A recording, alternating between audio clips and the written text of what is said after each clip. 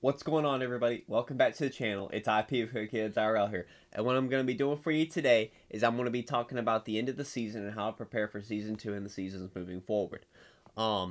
This is a season-based game, and what that means is basically the game itself is going to run for anywhere from pretty much, I believe it's probably going to run closer to 90 days per season.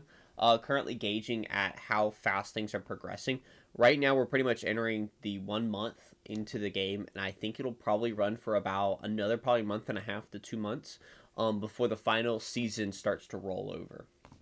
What I mean by that is we are going to essentially wipe, right? If you played games like Rust, Escape from Tarkov, and I know I'm mentioning games that are not mobile games, but they're games that you might be familiar with if you're playing this.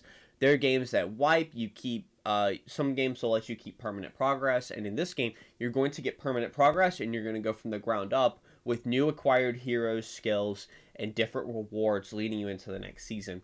Each season is going to essentially condense servers, right? It might be as simple as servers 1, 2, and 3 are all going to merge together, and they're going to move into a new season together, right?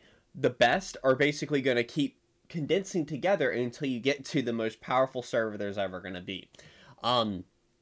So we don't know how many servers are going to merge together. We don't know how the player base is going to be merged yet.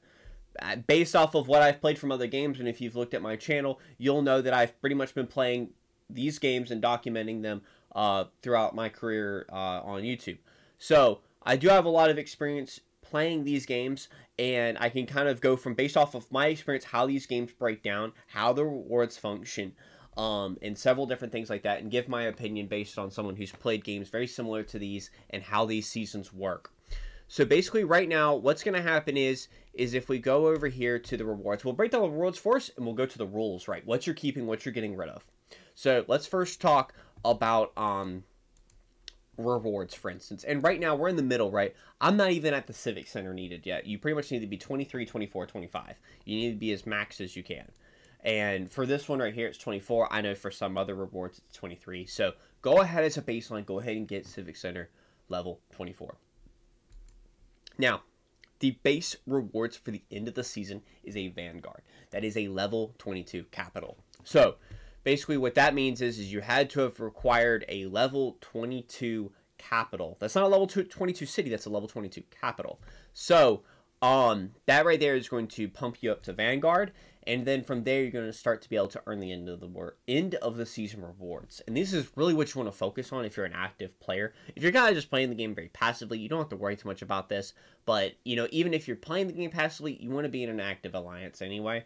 So that's my recommendation is, it's only season 1 right now. Make sure you get in with a good guild, a bunch of good buddies, definitely to progress the seasons with. That's what I definitely found. And while I'm not with my primary guild right now, for instance, they're on another server, and so whenever the servers merge, for instance, I'll be with my main guild, for instance, the Woo. So yeah, as the servers condense, you'll see these rewards differ. Like, it might not always be Cleopatra, it might be someone else. So let's kind of break down the rewards, how they scale very simply. I'm not going to run through like every single reward specifically, but I will definitely talk about how they scale up. And basically from Vanguard, it's going to start at 1600 for the Alliance Leader and the officials, and then 600. Let's just go ahead and scroll up to max, and you'll kind of get an idea about how things scale up. They basically double. So 3,400 for the Alliance Leader and the officials, and then also 1,800 for other members if you basically win the server. That is getting to the middle of the map, that's acquiring the middle, and that's winning the server, right? And holding it until rewards pump out. So basically what's going to happen is at the end of the season, right, if you're in a tight thing, they're going to announce that the season's going to merge. You're going to have like 2 days where you need to hold on to it, and then the season's pretty much what you're going to want to do is hold out until the end of the season with the middle held, and it's going to give you the maximum amount of rewards. So let's kind of break down what you get no matter what, right? Because I really want to talk about if you're in an alliance that doesn't exactly win, what do you get, right? Because I think I'm talking to the minority if I'm sitting here and talking about the people that are just going to win all the time, right? What do you get no matter what? You, no matter what, will always get Cleopatra badges. Most important thing is you will get a random awakened hero from the entire pool. That's very important. you're going to just get an awakened hero. I think this is just great. It is random. It is not like the season pass where you get one that you haven't awakened. This is just any one, so it could be something you don't have. It could be something you have. So I do think that's fantastic, though. An awakened hero just right off the bat for playing and getting the Civic Center required, and so long as your Alliance got Vanguard, you're doing very well. So, and you also get a summoning key at every level. It doesn't matter if you're a regular ordinary member or if you're the Alliance leader, you get a classic summoning key, which is big because that might give you an SS skill, which would be fantastic. At the bare least, you get 20 Cleopatra rewards, and at max, you get 40.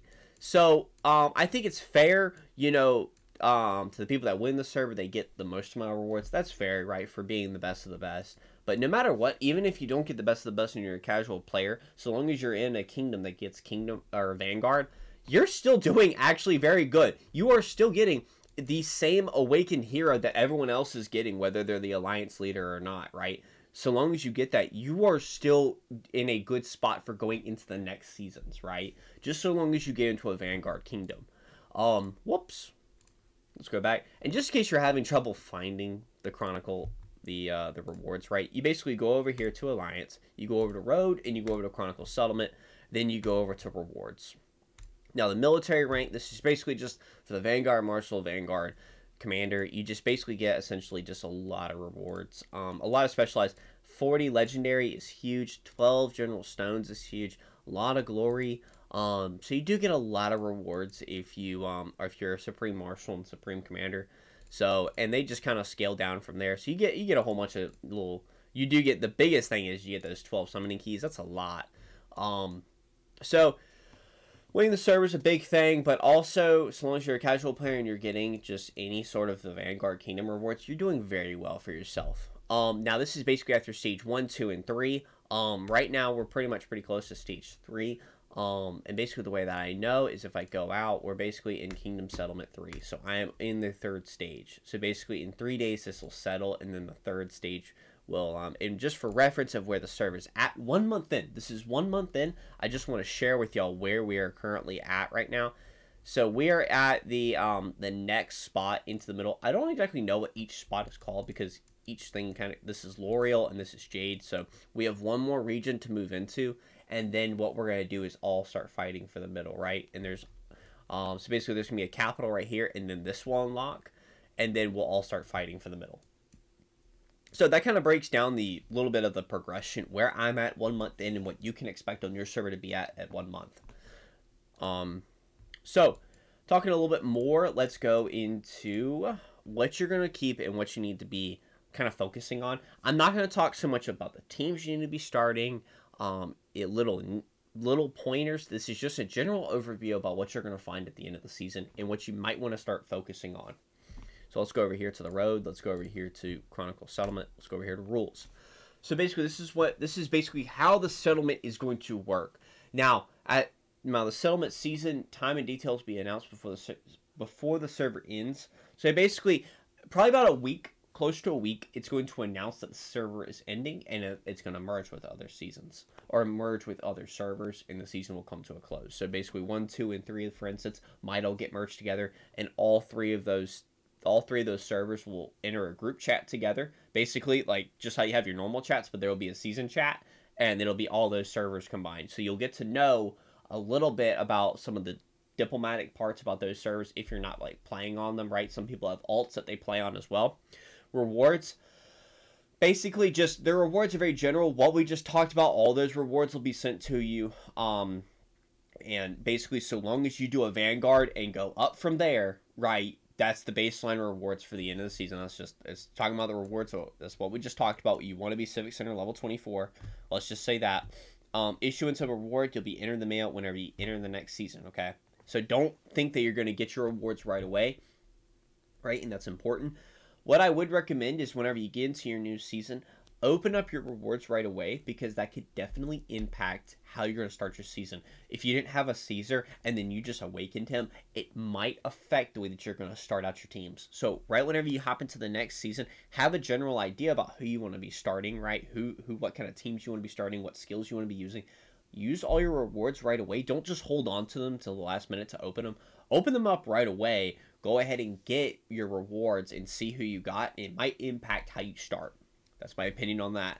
Issuance of reward, mail, season points. This is very important, okay? This is what you need to be grinding for no matter what as you're playing the game. You need to be focusing on your prosperity, your merits, your stronghold points, and achievements points. I'll run through achievement points at the end, but basically stronghold points, be capturing your strongholds every day. You get rewards for doing it. Merits, that's basically just PvP and city fighting, and prosperity. So that will all transfer, right? It's not going to be like a 1-to-1. It's basically going to be like maybe like 5,000, 4,000, 3,000, whatever the amount is. That's going to be able to buy you rewards from a shop in the next season, right? A shop's going to open up, and it's going to be like you can buy a piece of armor for 200. You can buy a skill point for this skill, or anything like that will be opened up. So make sure you're playing consistently if you want to get the maximum amount of rewards. So what that shop's going to contain yet, we don't really know, but we'll focus on that whenever we get there. Preparation, server transfers. This is probably just a little bit more of the reading on. I'm going to try and break it down. I'm not going to talk about the nitty-gritty. But basically, what the first three talk about is your basic gaming experience will be reset. That is your town hall. That's your resources. That's coin. That's war orders, and any sort of regular base playing item will just be deleted. Okay, just so you know, like if you're thinking about, oh, I just get these resources very quickly, am I going into the next season with them? No, you are not. Alliance badges, Scarlet. The one thing I do want to talk about is uncollected dispatch armor. Please make sure that if you're going to a new server, to collect all your dispatched armor, right? Finish that out. If you need to use speed ups, use them. So military trial items, special location orders will all be cleared. So don't think you're going to go into the next season with that. Now, you're probably like, wow, what am I going into the next season with? This is what we're going to talk about right now from 5 on. Is artifacts. You're going to be keeping your artifacts. You're not going to be able to use them right away. Don't think that you're going to use your level 7 artifacts yet. You're going to be using your 1, 2, 3s, and 4s. You're going to keep them, but they're going to unlock as you progress your civic center and upgrade your buildings. That is how you're going to keep unlocking your artifacts, right?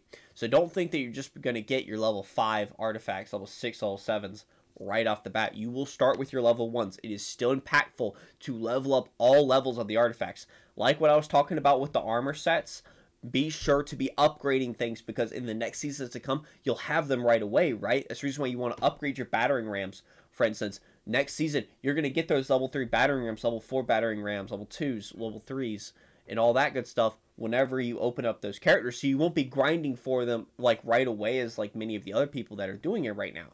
So be grinding for those things even though you might not be using them now. Heroes.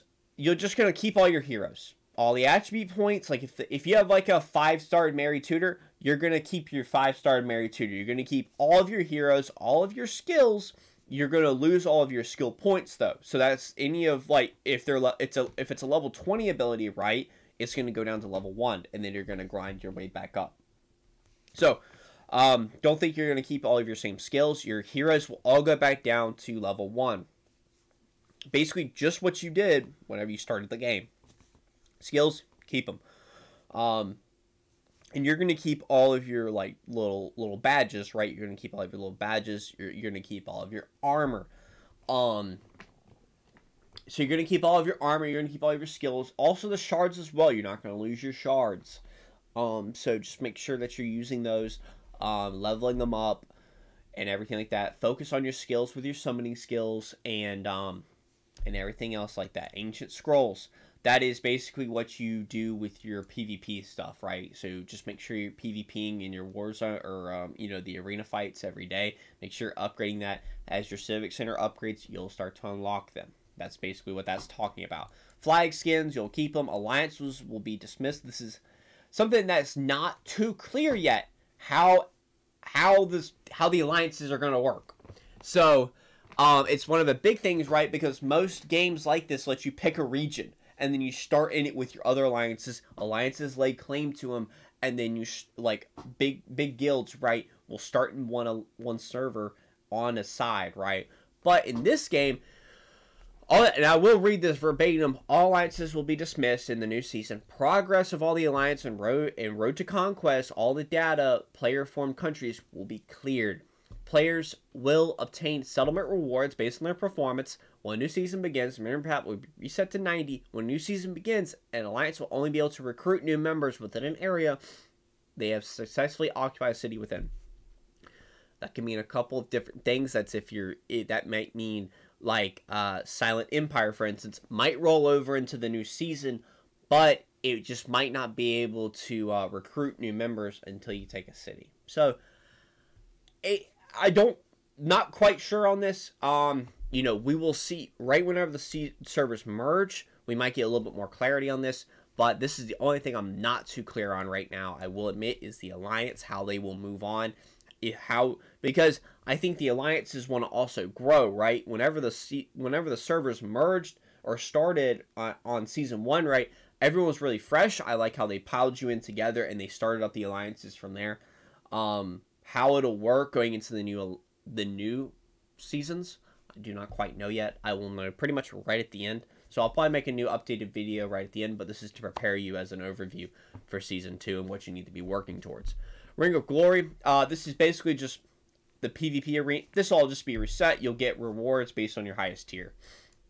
Achievements, basically the achievement things I'll run through at the end. Not talk too much about that, but you'll get some rewards from there. Overseer's new trade route mechanics, will be available in the new season. This is basically the rewards from the trade route. So you'll defeat them, save the caravans, and everything like that. So not too big there. Mails, make sure you pick up all the rewards before you go into the new season, right? If you have any sort of things that are handed out in your mail from the game that they might give you, make sure you pick those up. Character clearing, this is a big one. Any Civic Center underneath level 10 will just be deleted. I think this is fine. It prevents alts from spamming the server and having a bunch of spies. I think that's fine. If you're not really getting up to Civic Center 10 at least, you're probably not playing too much anyway, and you probably just want to start on a new server anyway rather than rolling into the new servers with absolutely no skills or heroes going into it. So, let's run through achievements real quick. Not too big here. Basically, these are the achievements right here. This is what you get for the season. It doesn't show it just yet. Doesn't show the season rewards just yet because we haven't really unlocked it. This is the chest that you unlock as you go. It's basically just a whole bunch of these things right here. Basically, you just have a whole bunch of these things that you just need to work towards. Basically, your civilization, your conquest, different things that you just need to take into consideration whenever you're doing general gameplay, right? It's what you need to focus on. Try and max all of these out before the season ends. It's going to be your rewards for going into the next season. And yeah, just follow along on the achievements tab. Try and knock as many of them as you can out before the new season starts.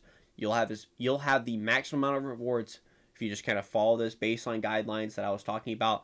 Being an alliance that's active, making sure your achievement points are done. If you want to try and aim for it being high in the alliance that is winning, that is of course very good.